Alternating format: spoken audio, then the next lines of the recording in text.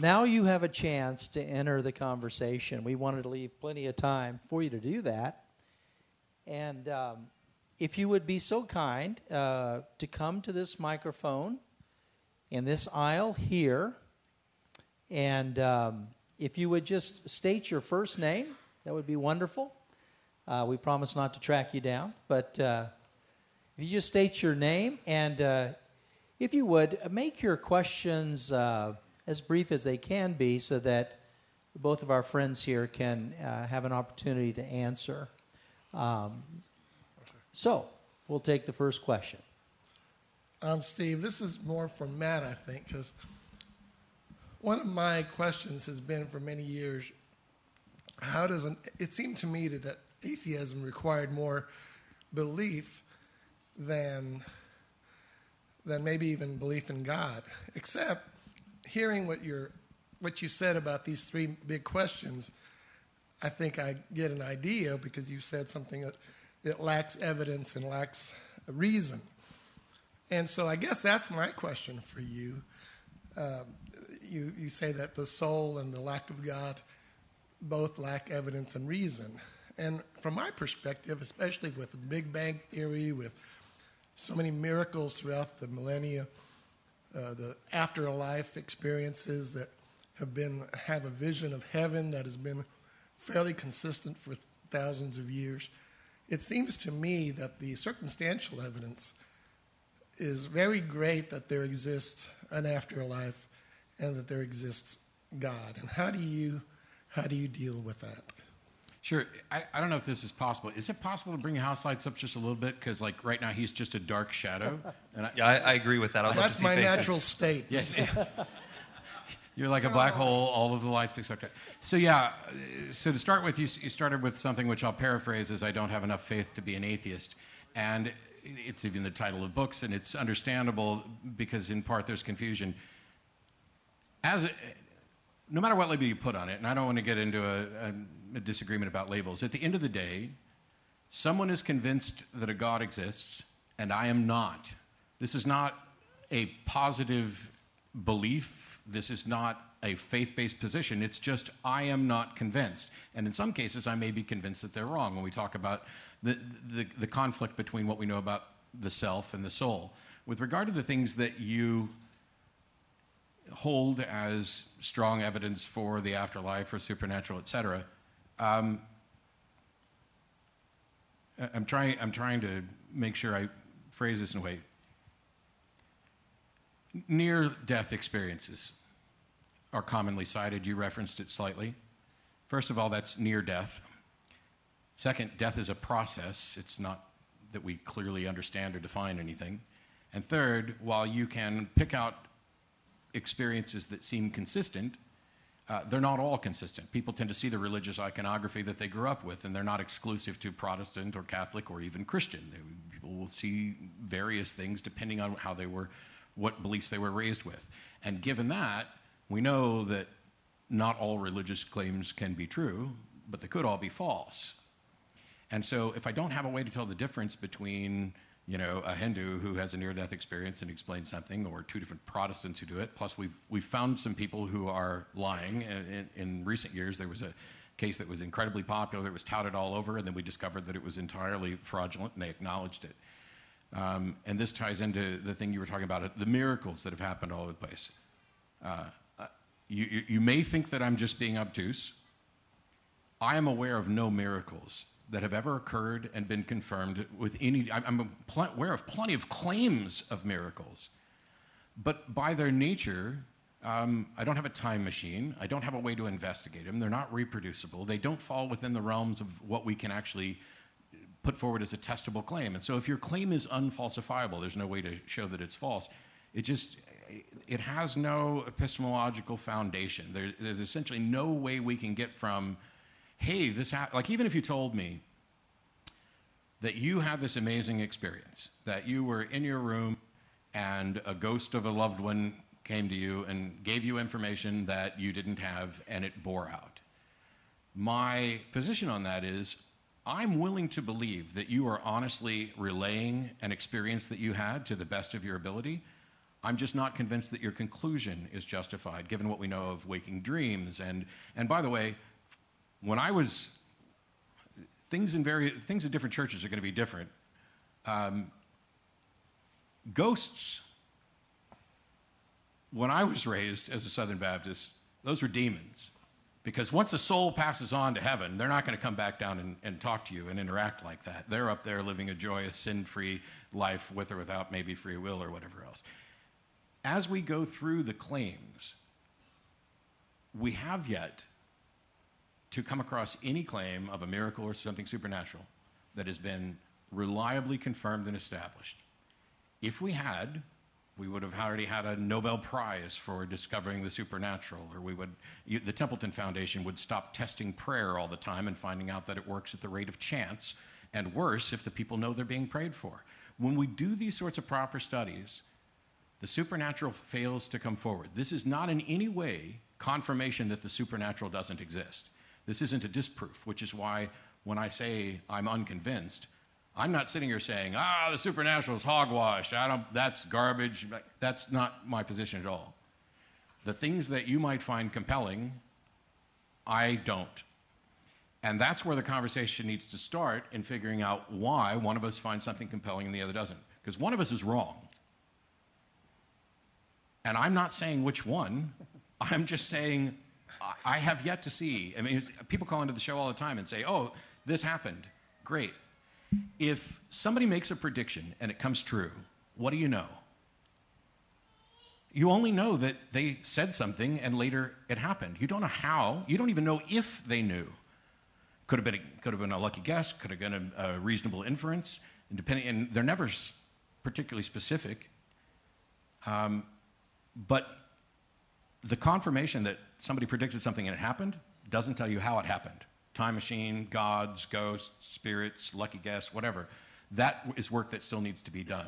And while I understand that there's a framework that you and others, and I used to feel, explains these unknown things, I don't think there's an explanation there. We tend to explain things the unknown in terms of the known.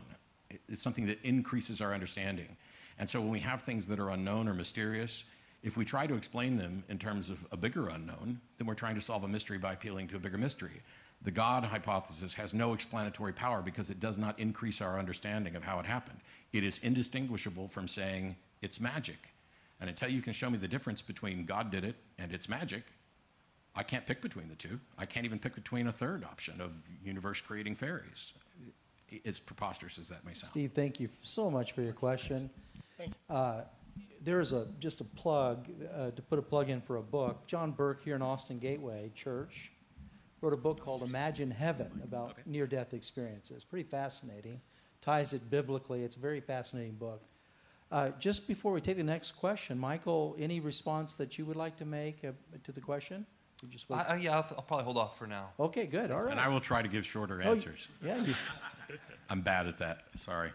I can be too, so I'll give one long one for that one. So our next question. Hi, good evening. My name is Michael Lynch. Sorry, I'm high-functioning autistic. Sometimes it's very difficult for me to get sentences together. Yes. But I've ran this through my head many times. Yeah. Matt Dillahunty, I could not be the person I am today without this gentleman right here. Okay. I became a born-again atheist at the age of 8. The reason I say born-again is because we're all born atheist. We're taught religion, and we're taught hate. And that just depends on what part of the world you're born in. But what got me to the point that I'm at now is asking questions. Questions lead to answers. The more questions you ask, the more answers you get. The biggest difference between an atheist and a theist is we have no limits to the questions we can ask. So the questions allow us to get to more answers. That's why the most successful scientists in the world are atheists. We have no limits to our questions. We keep continuing to ask and answer questions until we get to answers. I'll be the guy who asks you to actually get to the question and avoid the sermon. I was trying to be nice. No, worries. I'm sorry. That's all right. We messaged earlier, and he knows we're going to talk later. So. I do apologize. Go ahead. It's many things. So basically, I just wanted to share how I got to where I was, and I would like to get feedback from both of you, really briefly. So by asking questions and my solid understanding of chemistry, physics, and astronomy, I combined those three to pretty much answer every question you could think of. Because chemistry is the basic, its basic definition is any matter made of substance. Any substance made of matter, I'm sorry. And then physics is just the movement of matter. Astronomy is the mass. It's what you see, the mass.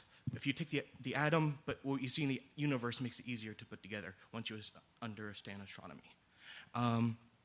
So by asking questions and answering questions with those three, getting to truth. Absolute truth is, objective truth is true whether you believe it or not. A personal truth is, oh, that's good enough for me. And then a political truth is just a truth that's been said so many lies. We really need a question. But yes, sorry. If that's enough for me, I would just like to get your feedback on that because I could continue to go and go and go. So your question? Just tell me your question. I would like to get feedback from both of you on what I just said. On science and astronomy and how it's. Sorry. You can do it. Go ahead. What is it? There's so much to say in so little time. Go ahead. Let me see if I interpret it correctly. It sounds like you want response from both worldviews. Yes. About the world that we live in. I mean, about reality, about science and all that. So can we take it that way? Sure. Okay, good.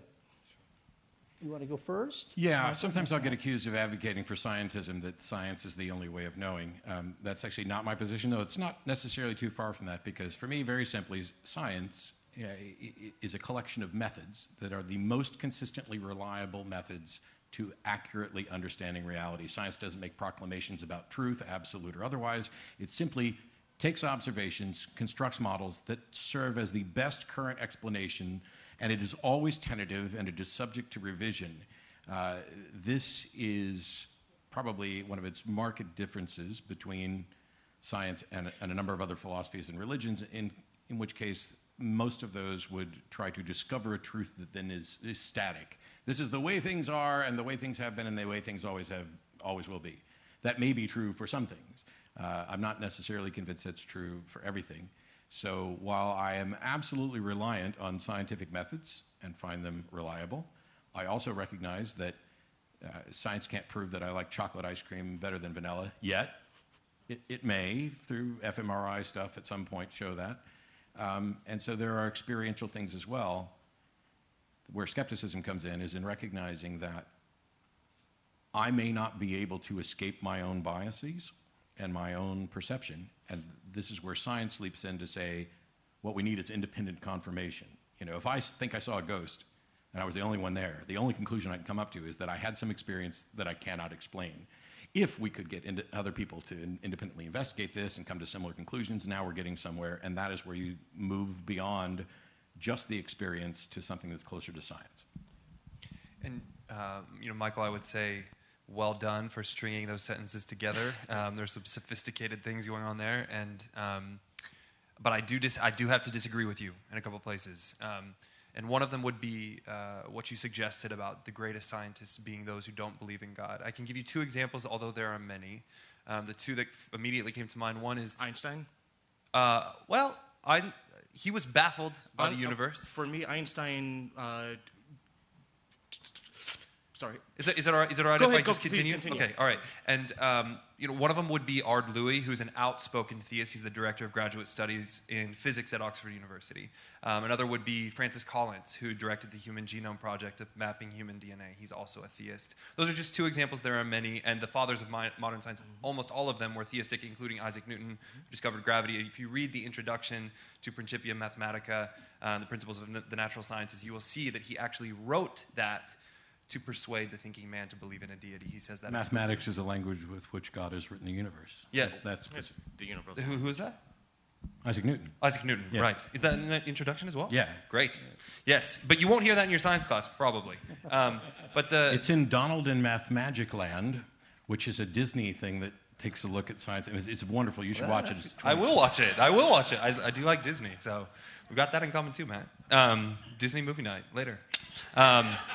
We're going to dress up like Disney princesses later, and nobody's going to... Go ahead. I'm sorry. But just to finish some comments, and I'll keep this brief. The one, you said there's not a question that science can't answer, or that the science, in science the questions are, in atheism the questions are limited. I think that one of the beauties of the Christian faith is that actually questions are permitted. Any question is permitted, and you can ask God any question honestly, and He welcomes that. And we see examples in Scripture. But the one question that science cannot answer is why science works in the first place. It's math. But we can't answer also why. I mean, Eugene Wigner, who was a mathematician, wrote a seminal work called "The Unreasonable Effectiveness of Mathematics." And science is, and you mentioned Einstein. He's kind of famous for having said, the most incomprehensible thing about the universe is that it's comprehensible. Science does not explain why science works. It's assumed that it does. It's observed that it does, but it cannot substantiate the reason why. And rather than going with the back and forth, I'll say that I'm in almost complete agreement. Although I'd say that science is predicated on math, which is predicated on logic, and there's where the presupposition comes in, that it's as useful as it, and these methods are as useful as they demonstrate. But also, to tie into what you said, both earlier when you talked about Christians doing wonderful things in universities, absolutely no question about it, although that's independent from whether or not there are reasons for it or the religion itself is true. But there are plenty of brilliant scientists who are religious in a variety of things. I think that my only point is that if you get to the reason why they believe in a God, it has nothing to do with science and is in some cases antithetical. Like Francis Collins is a Christian in part because he came across a waterfall that was frozen into three, which reminded him of the Trinity, which convicted him. And so this was more of a spiritual It's not like in pursuing the human genome, he came to evidence for God. But I also think he probably has reasons beyond that experience for why he believes that it's true. Yes. But thank you so much, Michael. Yeah, thank you for your question. Cheers. Appreciate it. Hi, my name is Larry, and I have a question for Matt. First off, I got to say I really appreciate your answers. Oh, thank you. Your viewpoints are very well thought through, and you're very articulate. And I sense a butt coming. No. I'm a scientist, and I appreciate hearing all that. Thank you. The question I have has to be with the atheist view of morality, and which I'm sure you've been asked time and time again. So when it comes to morality, I guess I don't know if there's one atheist view or many atheists have different views. Yes. The views that I understand is that there's some common moral values through all people or all mankind, which would be maybe a Christian viewpoint that God's imposed that. I've also heard that from an atheist view could be like DNA has replicated or something as we're evolved, is within the brain, that everybody has the same type. You don't kill people, you don't torture, those type of things. So I don't know if that's part of the atheist view. The other one Not would mine. be, huh? Not mine. Okay. The other one would be, that you define your own moral values to live by, and you've said it a few times that your actions have That's not mine consequences either. to both yourself. Okay. That's a subjective morality. Yeah. Okay. And so if that's true, then how does that work with people who view that their view has to be right and they have to kill others? Sure. To make their view right. So anyway, if you could explain that. I will do this as quickly as possible. First of all, I've given a talk which is available on YouTube. Just Google superiority of secular morality, and it will kind of give a rundown of my view of morality. I don't think morality is subjective. I think it is, in fact, objective, or at least what we care about is morality. Along with Sam Harris, I use well-being, however ill-defined it is, as the foundation that exists that we care about. Because if I lop off your head, absent some demonstration that it's good for you, that's bad. That is not in the interest of your well-being. We are physical beings in a physical universe that dictates the consequences of our actions. So it's not just a matter of opinion about whether or not it would be harmful to you to lop your head off, which I won't do, by the way, because, recognizing this, that's good. You could construct an entire moral system beginning with completely arbitrary foundations. You could begin with death is preferable to life as one of your foundations, and you would quickly find out that this is not conducive to well-being because we'd all be dead. And so the nice thing about a secular moral system is that you can start with arbitrary foundations, you build off of it, and you see what kind of society you get. You don't have to do this literally. You can also do this hypothetically. We can be thought experiments. Thought experiment. And the bigger point for me is that there is not a single objection to a secular moral system that is in any way solved by a religious one. You could say, well, subjective morality, you think this is wrong and somebody else doesn't. How do you resolve that? Well, pointing to a God doesn't resolve it either. Whether you're going with divine command theory, which is that something's moral or immoral because God says so, or whether you're just doing it with this is consistent with God's nature, it's still just an appeal to what the foundation is. And so recognizing that my actions have consequences, that I have to share space, and I can begin with life is generally preferable to death, health is generally preferable to sickness, those sorts of things. And then you can start, I'm not going to pretend that anybody with any moral view has solved all the moral problems of society or has even got a robust enough system to do so. I just, and it's too much to go into here, but I don't think it's difficult. I don't think morality is nearly as difficult as people make it.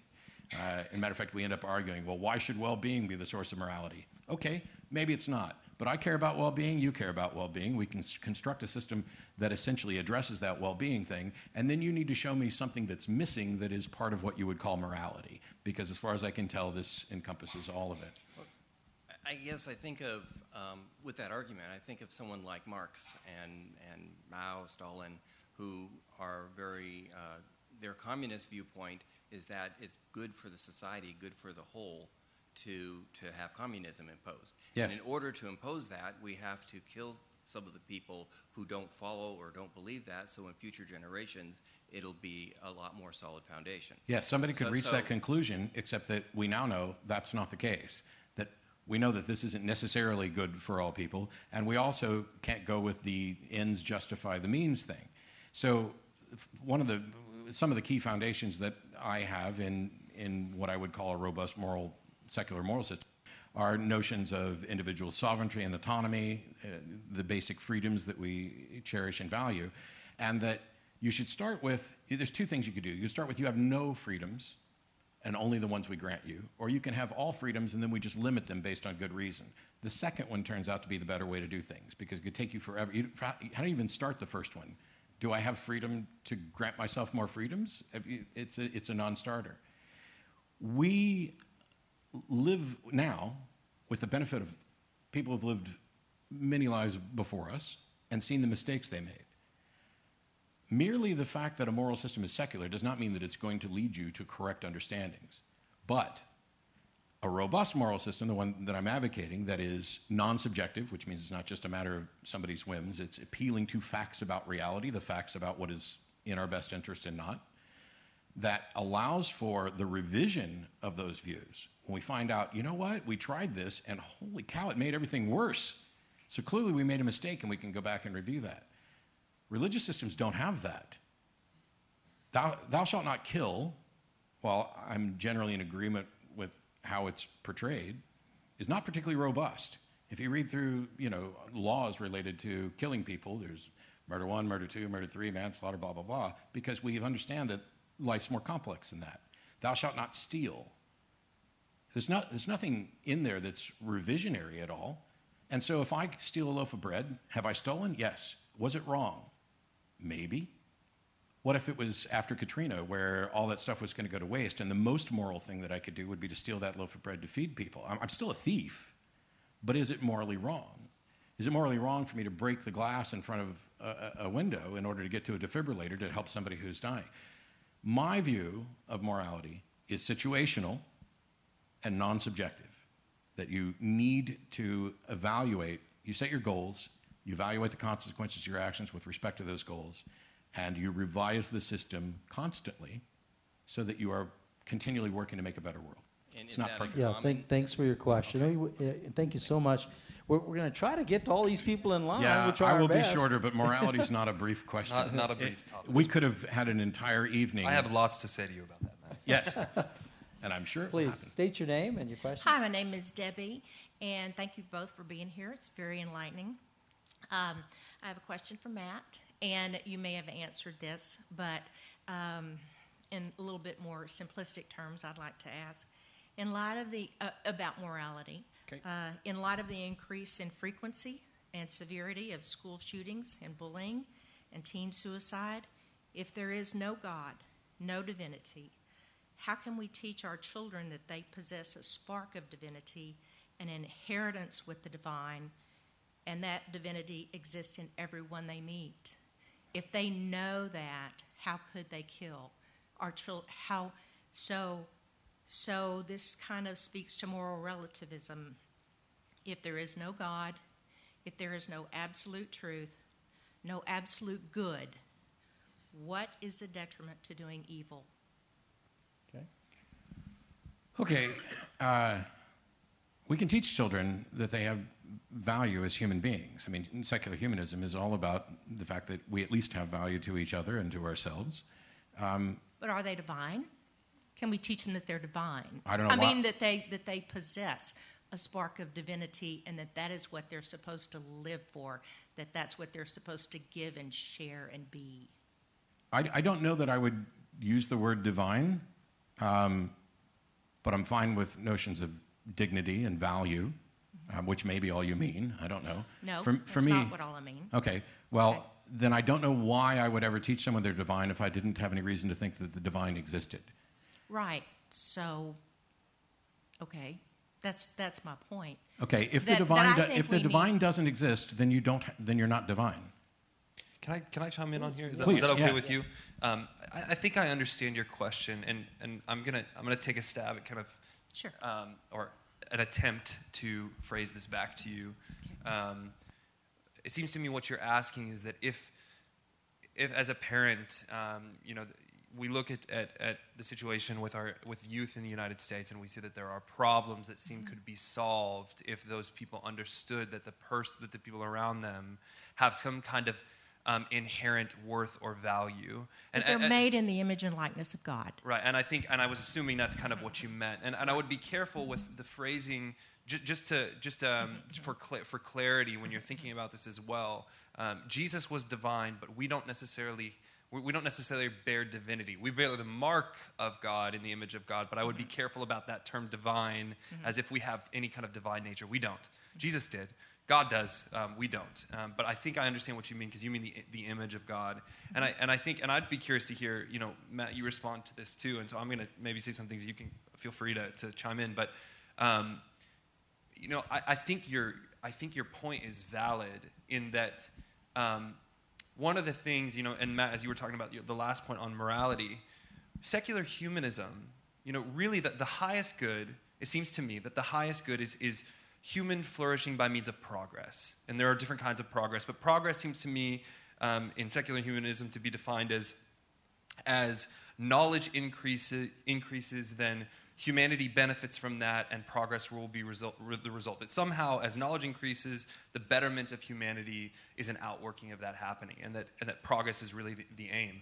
And the problem I have with that is that there's actually nothing about the increase of knowledge that changes what seems to be a universal human disposition to have the capacity to harm other people or devalue them. And it seems to me that it's a flimsy framework, just sort of this like multiple trials attempt to construct a moral argument, because who's to say that anybody should ever buy into that? And if your definition of human flourishing, or let's say for the next 2 centuries, there's a fixed definition of what it means to be human flourishing, but 2 centuries later, there's some kind of terminal illness that shows up on the earth, some kind of pandemic, and it turns out that, maybe it's best just to kill off everybody who has it so we can, eliminate that immediately. If that's what happens then, there's no framework to say that humans are inherently valuable. Why not just get to that point and allow human beings to flourish if that's ultimately the end goal? And I think I agree with your assertion that there must be, it's not that there must be. You don't have to believe in what you're talking about to not kill people. You don't have to believe in the image of God. I kill exactly as many people as I want to borrow a phrase from Penn Jillette, which is 0. Right, and I don't think, as a Christian, I would never assume that as an atheist you would want to or be more predisposed, to do or to having a desire to kill people. This is why I was trying to address the question, irrespective of the word divinity. Thank you for your question. Yeah, thank you very much. Yeah. I'm sorry. Keep going. So irrespective of the word divinity, I don't think that the notion of divinity or the notion of any kind of, that you don't need a God or even a belief in a God to have reasons to not do harm. And first of all, I would encourage you to go look at the statistics, because if you go through like Steven Pinker's book, Better Angels of Our Nature, we're living in the best of all possible times, and despite the increase in reporting of things, things aren't actually getting worse. We're just reporting on some of the worst, but it's undeniable this stuff the number of school shootings should be 0 in an ideal world. The number of shootings should be 0 in an ideal world. There's no objection to a secular moral system, even the one you're saying. What happens in countless years? What if something changes? Well, if it changes, and you deal with it, that's not resolved by appealing to a God. It's not, but I think that the point that I would make as a Christian, and I think that the thing that the outlook that a Christian has about human dignity is that you can say, and it's not because I need a God to be able to say that humans have dignity. I think you and I would both agree that even if that weren't a consideration, that there is a sense that we should dignify other humans around us. And I don't think you have to appeal to God to have that predisposition. I do believe that you have to appeal to some kind of transcendent objective source to justify that as a fact. I think if without that reference point, it is merely an opinion. So state your name and your question. Thank you, guys. My name is Dan. I appreciate great insight from both y'all. My question, you kind of touched on, as most of these questions kind of overlapping. I've seen a ton of brokenness that's gone unhealed. I've actually seen a ton of divine miracles as well, just my nature, a line of work I'm in. Can you step up the mic just a little bit? Yeah. And aside from me growing up kind of with a skeptic point of view, I've come in full acceptance to Jesus Christ and Christian. And through all these things I've seen back and forth, my question kind of hopefully with both of y'all is, how would science or an atheist that sees a miracle that cannot be explained by science? Sorry, can you repeat that one more time? Yeah, how would science or an atheist that sees a miracle that cannot be explained by science, how would that not jeopardize your whole foundation of science? And how would you answer that? And then on the flip side, for the miracle, that same miracle, is what does it take for God? What is a recipe for a miracle for who God chooses to have a miracle for compared to the people that with a brokenness where the miracle does not actually occur? Like, how does God choose that, and what is a recipe for that miracle to happen? Michael, do you have a grasp with that question? I think so. Go ahead. I think I do. I'll be honest. So I'll answer the second portion, or attempt to answer the second portion. It's a bit of a hard question to answer because I do believe in miracles. I do believe in the supernatural. I think that it is not easy to say why, a supernatural event or a miracle or a healing would happen in one instance and not in another, or for one person and not the other. Some people, I have a dear friend, and I don't think he would mind me mentioning him here, a dear friend who passed away within the last year of a terminal illness, and he fully believed he would be healed. He had full trust that God had the ability to heal him or to even resurrect him. He believed that on the basis of confidence in the fact that Jesus had been resurrected. And he was confident about that position on the basis of reasons and evidence. Now, in his life, that didn't happen. But it didn't change his view of God, knowing he believed that God could, but he wouldn't have gone out and declared, God will do this. He trusted in the goodness of God, whether or not he healed him or not. And I think that, as a Christian, it can be confusing as to when God intervenes and when he does not.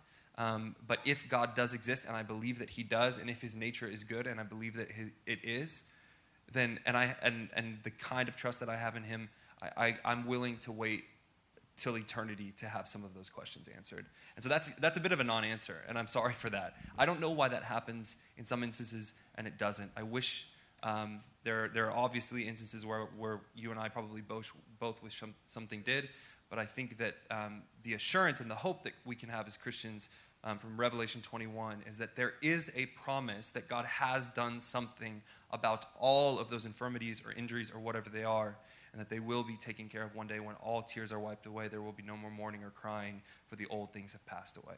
Sure. And to do the one about how would science or an atheist respond to a miracle that they couldn't explain. In the past, there were things that we thought were supernatural, and every time we found out what they actually were, it's never been supernatural.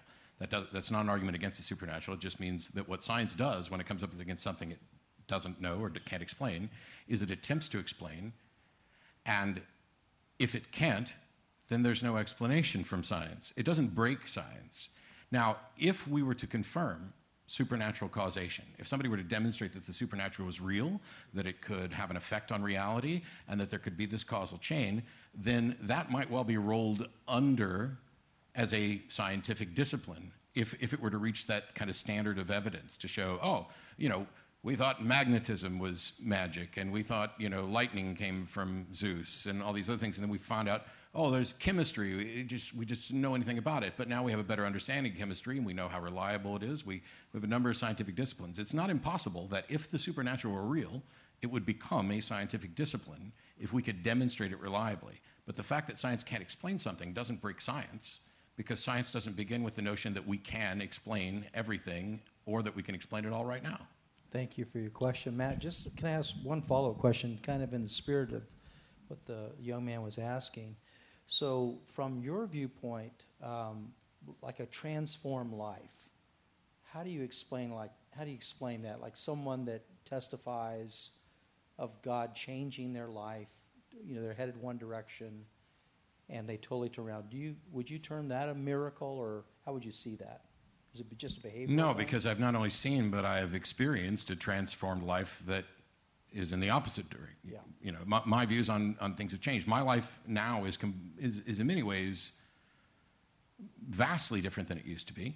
Okay. I also know, people. This comes up a lot with addiction issues, but we know that people have transformed their lives. Well, we can't say that it wasn't without the intervention of God, but they're not crediting a God with it. There's no way to demonstrate it, and so. These two people both have a substance abuse problem. They both come through and are now completely no longer dealing with that substance abuse problem. They've transformed their lives and are helping other people, and one of them gives credit to God, and the other one gives credit to the actions that they actually took. I don't have any way to say either one of them are wrong. I just don't see any evidence of an interaction of God or a requirement for it. Right. Things can change. Next question. Well, Pastor Rob just teed up my whole thing. Travis? I know Travis. I'm Travis. Yeah. And 20 years clean and sober, completely Congratulations. A crazy life. But I had a lot of purpose in my life. And when the question was asked, what is the meaning of life? When you were talking, Michael, I was thinking, man, I hope he answers that. What is the purpose of life? And then you answered it, what is the purpose of life? And I was like, oh, boy, this is confusing. But what I realized is... We planned that. Well, what I realize is you kind of, and I want to clarify this, because this first debate, I haven't even really read much on atheism. I just know my life has changed. And I guess you take out the supernatural, the supernatural doesn't exist. No, that's not. I don't begin with the supernatural doesn't exist. Okay. I begin with I'm not yet convinced that it does, and if you want to claim it as a cause, you need to demonstrate that it is. Okay, so let me just get to my one question. Okay. Could you define supernatural? Good question. Sure. Anything that is not a part of the natural world. Okay. Could you define supernatural? I would use the same definition, and maybe some examples would be anything that can't be explained or measured by the scientific method. So if it's not a natural thing, I mean, one of the, it would be, for example, there's the claim that Jesus turned water into wine at the wedding at Cana, and you could test that water to see if it was H2O molecules beforehand. After the fact, it would have been something different, but there's no scientific method to really obtain what exactly happened in that moment of transformation from one chemical composition to another. Okay. Would it be a true statement to say that your view on purpose is external, you define it, and your view on purpose is given an internal? I think you switched the words. Yeah. Go ahead. Well, maybe it would help. You the way you started the question, I think, is helpful to kind of know maybe what you're thinking about. Meaning and purpose. I mean, if you take from me personally, and Sure. I'm just going to stop here. If you take the internal experience out of Christianity, then I'm not who I am today. If you take that away, there's no argument. I can't argue my view. Now, because I know what's happened in my life internally and how my purpose has changed, I know something exists. See, I go to the scriptures now almost to confirm what I have rather than to go try to figure out what to get. Does that? Thank you, Travis. I So, think again, I it's can- a transform life, Right. testimony. Yeah, and so first of all, congratulations on being clean and sober. Whether a God did it or you did it, I'm happy.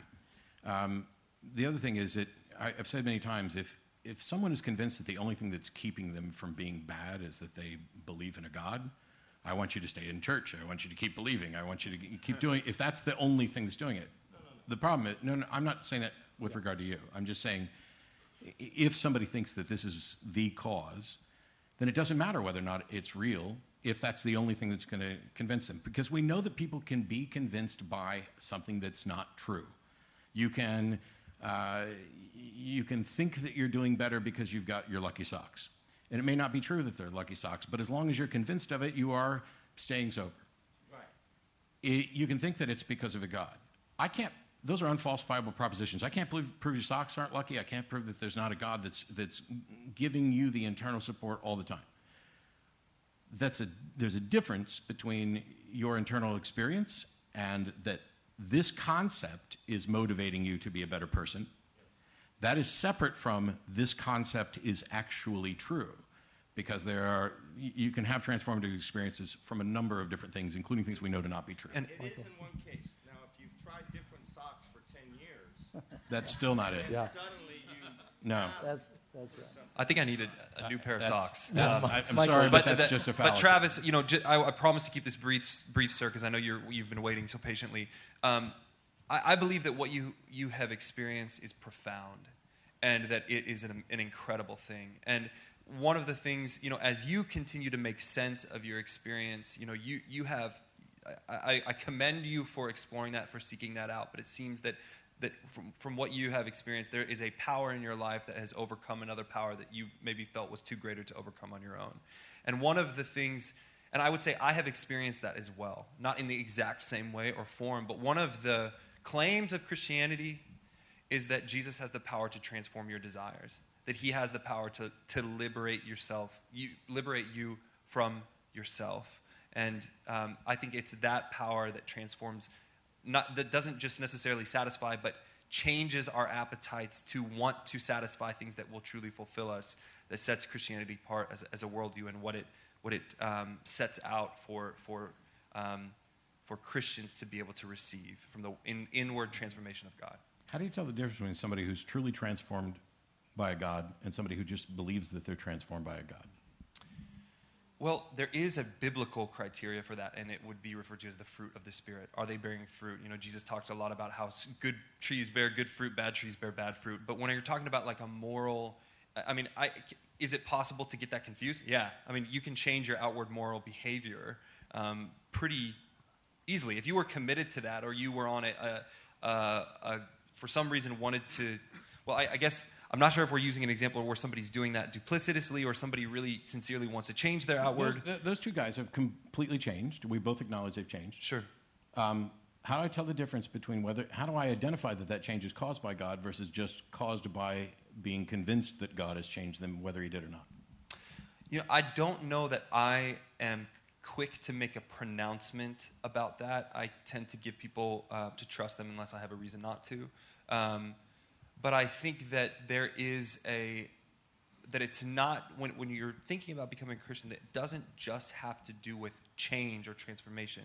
It has to do with the means of that, by which that happens. And if somebody had gone to Jesus or gone to God and in a posture of repentance and need, the promise is that Jesus will meet those needs. And I think that if they have taken that avenue and received that, then I would have no reason to question whether or not that God was involved in that transformation. Let me just say, before our next question real quick, we said that we were going to go till 9 o'clock, and you can see by your watches it's 9:04. Can I have your permission to extend this to 9:15? Would that be all right? Because I feel bad for these people who have been standing. And I also want to say there was a card, I think it was on your chairs. Is it on your chairs? And if for any reason we don't get to the end of this line in the next 11 minutes, which I think we might not, this card is really valuable. You can see that you can put your name and your email, even if you want your phone number. And you notice there's a couple options here. I'd be interested in continuing the conversation. I'd be interested in exploring faith. I'd like to know about future events, suggestions, and feedback. So even as these folks are standing here to ask their questions, take a minute, if you would, to be filling that in. And I have a guarantee that you'll be followed up. Someone will follow up with you. And whether it's Matt or it's Michael, there'd be a great joy in answering your responses here. So make sure you do that. And you can, where do they leave that, Brad?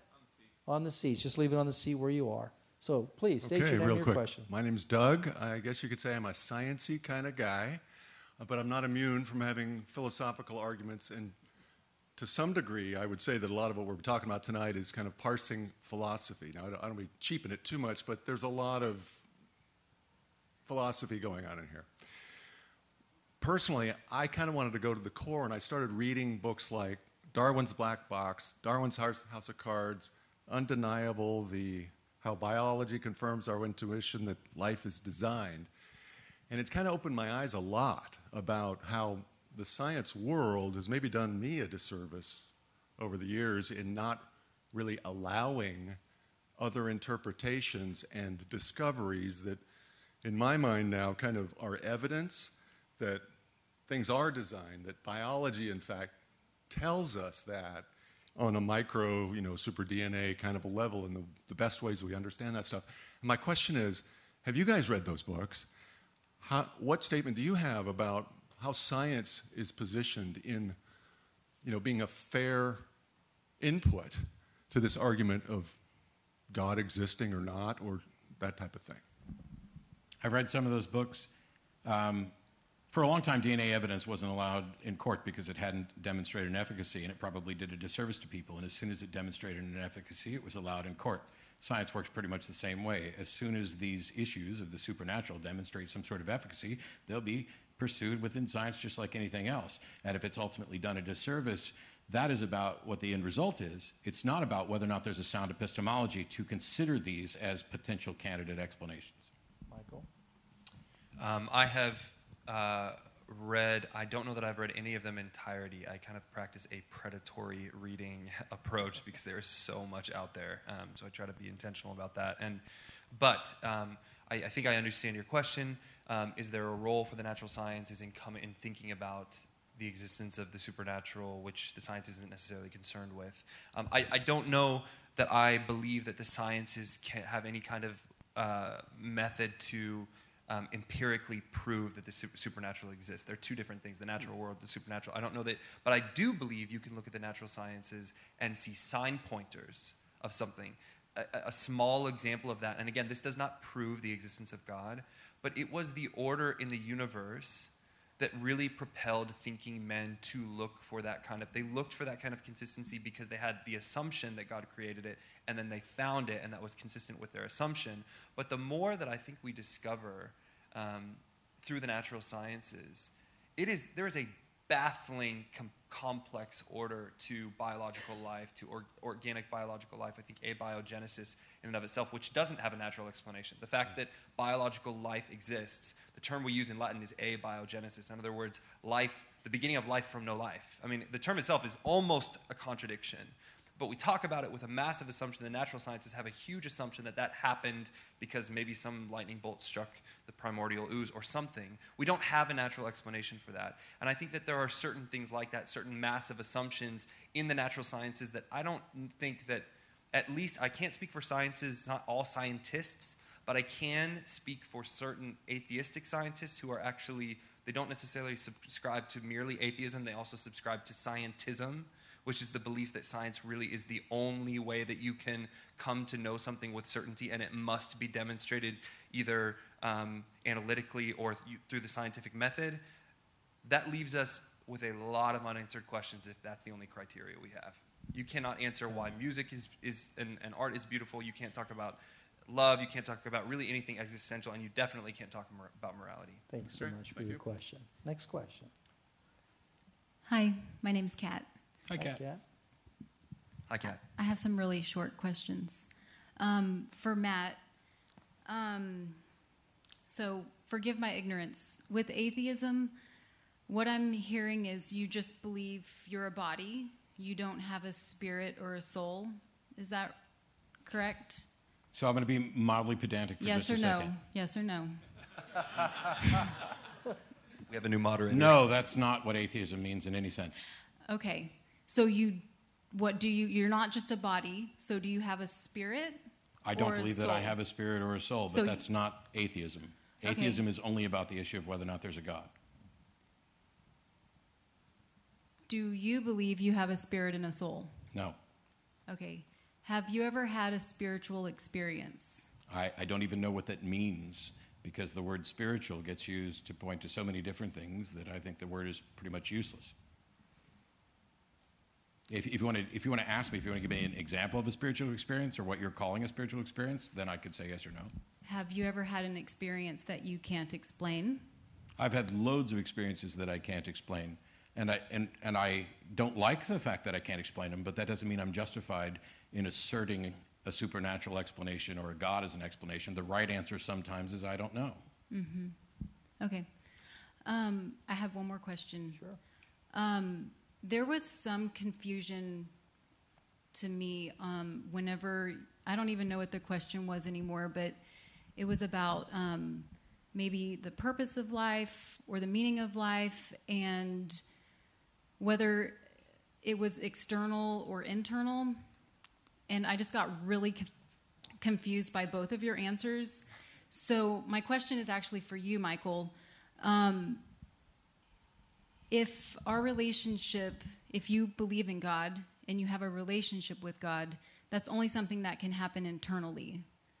So then it's not an external force, actually, God's purpose for your life. It's actually an internal force, because you can only know God by having a relationship with him.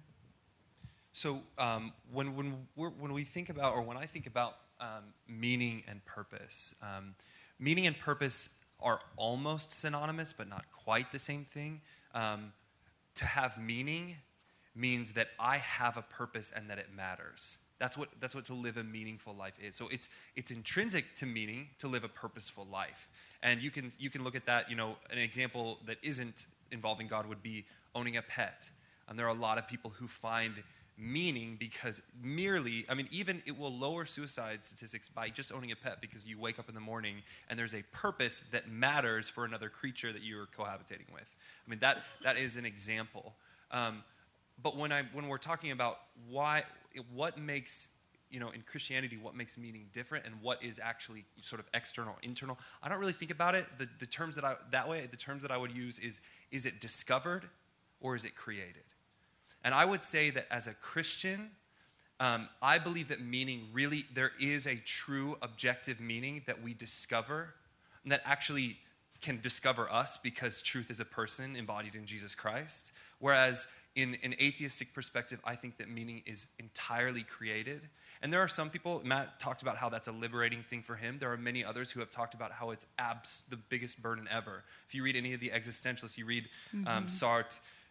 He wrote Nausea, which is a novel about a man in the search for meaning, and what that actually, how crippling that was. If you look at the people, in other areas of the world where they have zero upward mobility or opportunity, it's going to be very hard for them to create a narrative of meaning that they can live with. As Christians, we know that actually meaning does exist, and that we can encounter that meaning, we can align our lives with it, and that it leads to human flourishing. Cool. I'm sorry to hog the microphone, No, Matt. thank you for your question. One last question. Since you have the unique position of having been maybe a Christian, did you ever have a spiritual experience when you believed that you could have a spirit? I definitely had experiences that I would have described at the time as spiritual. I Okay. no longer have reason to think that's accurate. Awesome. I was just curious. Thank Thanks. you, Kat. Listen, let's just take one more question, and then I have a closing question. So, All right. please. My name is Chris. Thank you all. I think we're happy to stick around a little bit and chat with anybody who didn't get to ask. I think, Matt, you're okay with that too. Yeah. That sounds great. I just cut, so that works Yeah. perfect. Oh, So, you cut in line? no, I was Oh. allowed to cut. Okay. So, So I you often did wonder cut. how It was two just permissible. honest. What? Something about morality. There you go. So I often wonder how two honest, smart people can come dramatically different conclusions when looking at the same evidence. We often become entrenched in our own opinions, and we look to our experiences and the evidence to confirm our beliefs on things. So I'm curious for both of you, and specifically Michael. I think, Matt, you've answered this to some extent, but what evidence could be presented to you that you think would be compelling enough to reconsider your belief? If somebody could produce remnants of the body or the bones of Jesus, I would not be a Christian. And How would but they won't, Yeah. because his body wasn't there then, and it's not here now. It's also true that they won't if he didn't exist, or it's not. This is an unfalsifiable proposition. Somebody else has come up with this too. Well, I mean, I think it's a little unfair to make the assertion that Jesus didn't exist. I'm not asserting that. I'm saying that it's true because under almost that nobody circumstance. does. But in the instance, just to answer your question fully, and then I do welcome your feedback here, Matt. Yeah, I mean, Paul, who arguably founded the church, was bold enough to say, if Jesus wasn't raised from the dead, then we are to be pitied most among men. And if you look at the first century and what the lives of followers of Jesus looked like, it was not a pretty picture. It was a pretty rough go for a long stretch there. And he did that saying, look, like we have this living hope, this hope that there is something more than life here, that actually there is a hope beyond death, beyond circumstances, beyond torture, beyond whatever it is that happens to them because they're proclaiming the resurrection and sharing this hope with other people. And what he's saying is that ultimately, if Jesus wasn't raised from the dead, then there's no way to validate that hope. That it's actually just wishful thinking at that point. But I think the reason that I believe that he was raised from the dead and that that's verifiable is, one, I do believe there were eyewitnesses to this. I do believe that the New Testament writers consulted eyewitnesses to this event. I find it incredibly compelling that in a very short period of time, before Constantine became the Roman emperor, so I'm not talking about the expansion by the Roman Empire, but in that first window of time after Jesus is claimed to have lived, died, and been resurrected, that overnight you have Jews, Greeks, pagans, I don't know, whatever other religions that existed in the culture at the time, becoming followers of Jesus overnight and being willing to follow him to their death. And that doesn't prove that God exists or that he was raised from the dead, but what I think it does strongly suggest is that they really confidently believe that it was true that he was raised from the dead.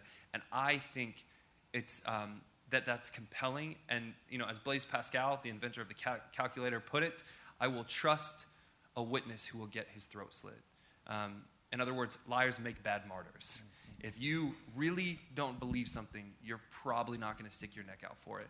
And in a very small window of time, you've got thousands of people going to their deaths, confident that Jesus is who he claimed to be and that what he promised them was a hope beyond whatever they were facing at the time. That's pretty compelling to me. There are other things. I believe that Christianity is true on a cumulative case, but that's one thing that I find very interesting when considering that something very significant happened 2,000 years ago in Palestine. A man was raised from the dead. And yet, curiously, there are martyrs for many other beliefs, and they can't be correct. So we know that people, it's not that they have to die for a lie, it's that they have to die believing something. Okay? That's independent of whether or not the belief is correct. When you ask Michael what potential thing could change his mind, I did a debate in Canada where somebody gave pretty much the same answer, produce the body of Christ. Well, that's not possible under any circumstance, unless maybe there's a God and Jesus comes down here right now, which is a really good question as to why that doesn't happen, because converting some of the most outspoken prominent atheists on the planet through an incredible sort of thing like that would seem to be beneficial, but maybe that's not part of his plan, and that's fine. But at the end of the day, if what will change your mind is something that can never be produced, then you're basically saying, I won't change my mind. And I used to give, people would ask me, well, what would change your mind? And I used to give the glib answers of, well, if there was writing in the sky that everybody could read, irrespective of their language. But as Arthur C. Clarke pointed out, any sufficiently advanced technology is indistinguishable from magic. So what I would have is writing in the sky. How do I know that that's from a god versus some technology that I don't understand? This is the key thing about skepticism, is if there is an event and we have competing propositions to explain it, we need some way to distinguish between the two, which is why I asked, how do you tell the difference between somebody who is actually transformed by God and somebody who just thinks they were? Because the outsider test for this is that they're the same. And so I had to change my answer. And my new answer for what will change my mind is probably not going to be very satisfying, but it is intellectually sound and epistemologically sound. And that is, I don't know what would change my mind. It would be monumentally arrogant of me to presume that I could tell the difference between a God and a technology, that these things I don't understand. I don't know what would change my mind. But if there is a God, that God absolutely knows what would change my mind and has not done that, which means either that God does not exist or that God does not want me to know that it exists yet. Either way, it's not my problem. Thanks for your question. Thank you. So, let's thank these guys for sure. Thank you. Thank you. So I want to close with this final question, and maybe a question that you could answer, but also maybe attach to it any closing thoughts that you want as well. But I'm going to read this because I think this is a very important question for everybody that's sitting here. Why would someone choose your worldview as an explanation of life as we know it? What's compelling about your worldview? So first of all, I'm not convinced that beliefs are the subject of choice. We don't choose our beliefs. Believing something is the result of becoming convinced, and you can become convinced for good reasons or bad reasons. The worldview that I would advocate isn't atheism. I mean, atheism is just, I'm not convinced there's a God. The things that I tend to talk a lot more about are the foundations behind some of that, which is skepticism and humanism. And the reason that people can, and I would argue should, opt to be skeptical is if they care more about truth than comfort, if they want their internal model of reality to be as accurate as possible, if they want to avoid being wrong. To get back to my favorite philosopher of all time, David Hume, he famously has pointed out that if somebody comes to me and tells me that a man is raised from the dead, I have to ask the question of whether or not the thing is more likely to have occurred or that this individual might be deceived or attempting to deceive. And then he points out that we should reject the greater miracle. What he doesn't say is accept the lesser miracle. So if you reject the greater miracle, if it's more likely that somebody has been deceived or is trying to deceive than that somebody was raised from the dead, which, I mean, if you're going to call it a miracle, you have to recognize that miracles are by definition the least probable things, then we reject this one. We're not saying it didn't happen. We're not saying we're not willing to accept additional evidence. But we don't have to accept either one of the other two. It's not that, I've rejected this one, so you're a liar, or you're trying to deceive me. I may not have enough evidence to reach those conclusions. Another aspect from Hume is this idea that the wise man proportions his belief to the evidence. And it's basically saying that for any given belief, you have a confidence level of how strongly you accept that this is the case. And your confidence level should be proportional to the evidence that is for it. The biggest problem, I think, is I don't think Michael is likely to reject either of those principles. It's in the nature of what we are and aren't willing to accept as evidence. How high are our evidentiary standards on certain things?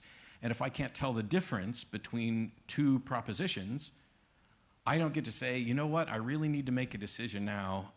I'm just going to go with the God thing because I've seen so many people's lives transformed, or Christians have done so many wonderful things, or it's spread relatively rapidly. All of those things address what people believe, and what people believe is completely independent from whether or not that belief is true.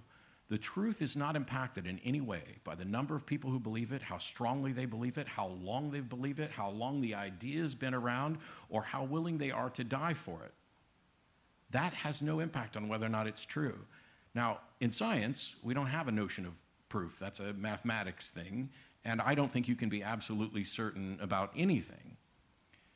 But if the argument that one is making could not stand up in a court of law, under the fairly loose standards we have there, it's not always just beyond a reasonable doubt, sometimes to a preponderance of evidence, etc.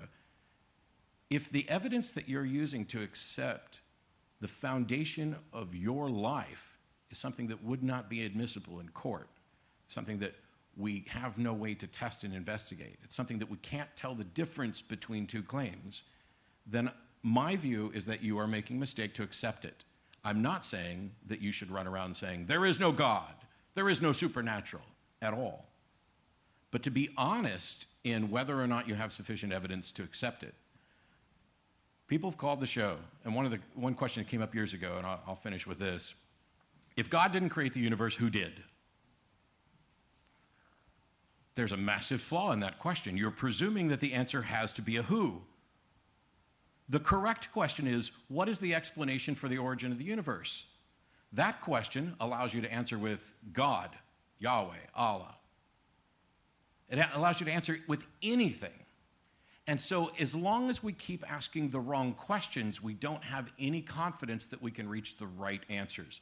Science doesn't exclude those explanations because science is anti-supernatural. It excludes those explanations from candidate explanations currently because those explanations have not demonstrated any efficacy or reliability, which is what we find when we test intercessory prayer, which is what we find when we go and investigate miracles. We cannot currently, and perhaps forever, get there. And that's not the fault of science, and it's not the fault of logic or reason.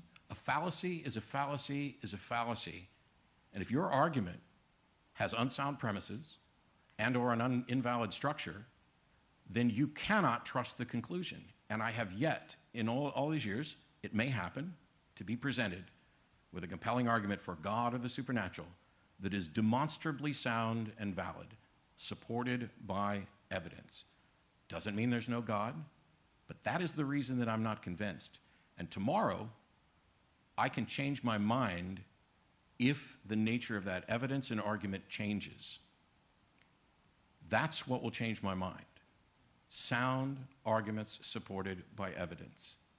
I don't necessarily know what that is, but my mind can be changed. I cannot do the writing in the sky for the reasons I already explained.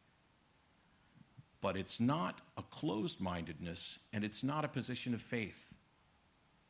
It's just a recognition that, as far as I can tell, we're not there yet. And while I understand that some people are convinced that we are, and you're not stupid, I can't even say that you're wrong, we have to have the discussion about, if we start from a point of agreement about reality, we need to find the point at which we disagree. And it may be the case that that disagreement is forever intractable, that Michael will always accept the supernatural as a candidate explanation, and until something changes, I will never accept supernatural as a candidate explanation. And okay, I guess we're kind of maybe stuck there. But at least I'm not wrong. I may not have the right answer, but I'm not accepting the wrong answer. Thank you, Matt. Michael?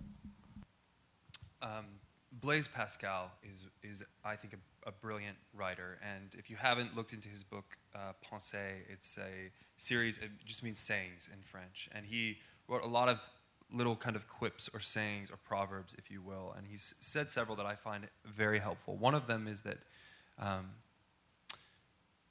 the heart has its reasons of which reason knows not. In other words, as human beings, we don't, while I understand and I actually respect Matt's high standard for truth and evidence, I think that that is noble, and I hope to be a person who values truth in great degree, as Matt has so articulately laid out before you.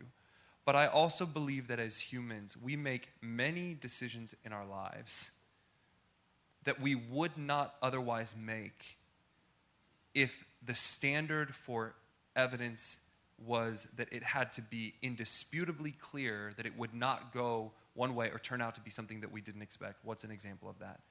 We make decisions that are irrational all the time. A major one in the human experience is love relationships. There's probably nothing more irrational than the rom-com industry.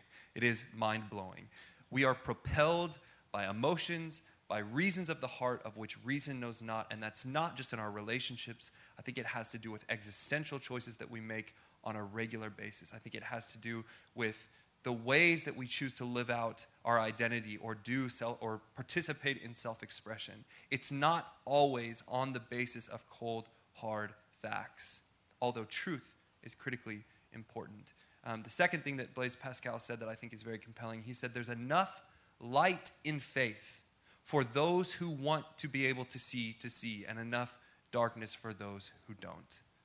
In other words, that what he's getting at is that God is not ultimately interested in your intellectual assent that he exists.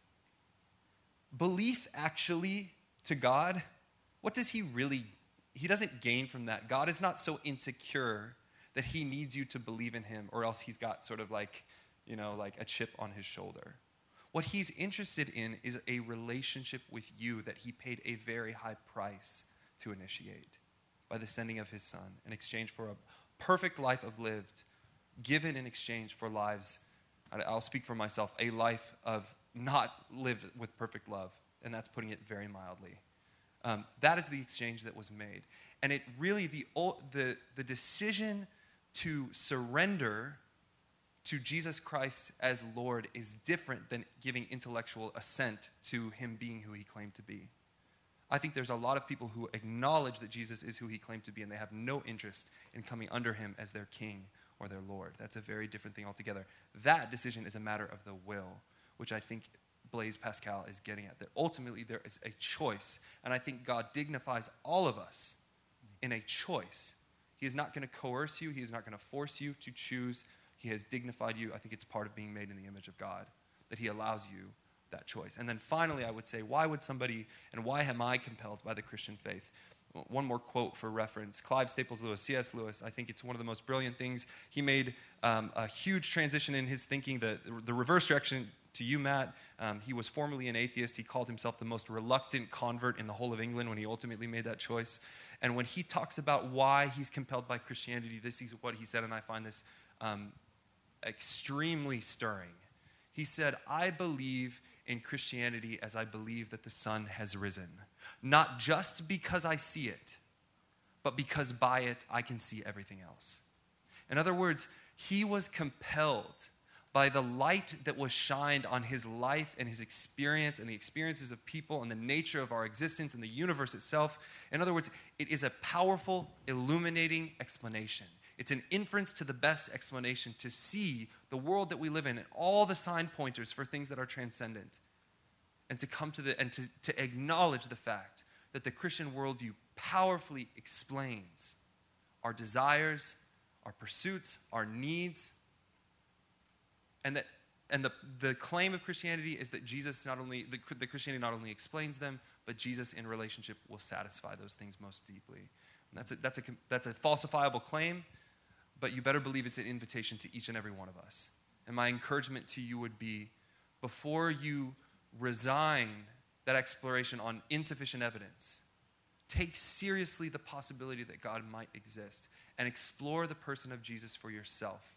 Draw your own conclusions. And if anybody here wants to talk about that, I would be more than happy to discuss with you. Thank you so much to both of you. One final question. Where did creativity come from?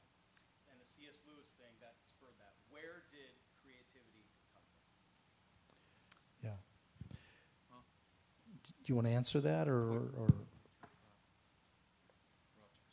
the question was, where does, let me do this. Thank you for that question. And you know what? There may not be an answer. Well, there would be two. Let's go with that. Yeah. No, there's an answer.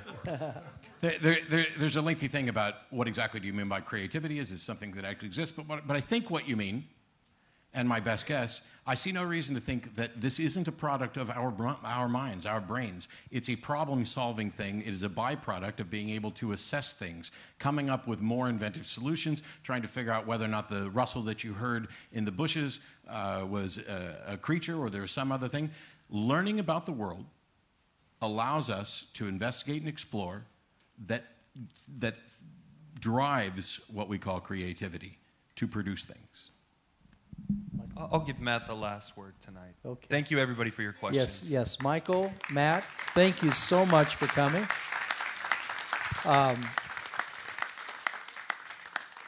To use a biblical reference, Matt, as the three of the apostles said, it's been good for us to be here tonight. So I'm glad to be here. And just want to remind you one last time, these cards are really important because through this communication, you can continue to have a conversation with both of these fellas, and that would be a wonderful thing to do. Once again, I want to thank Michael. I want to thank Matt. Let's show our appreciation to them once again.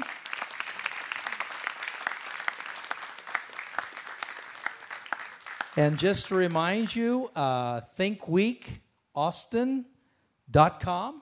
Go online and you can see other gatherings this week. You don't want to miss out. I think it's going to be worthwhile. And finally, thank you so much for coming, spending your evening with us. We're grateful. Thank you.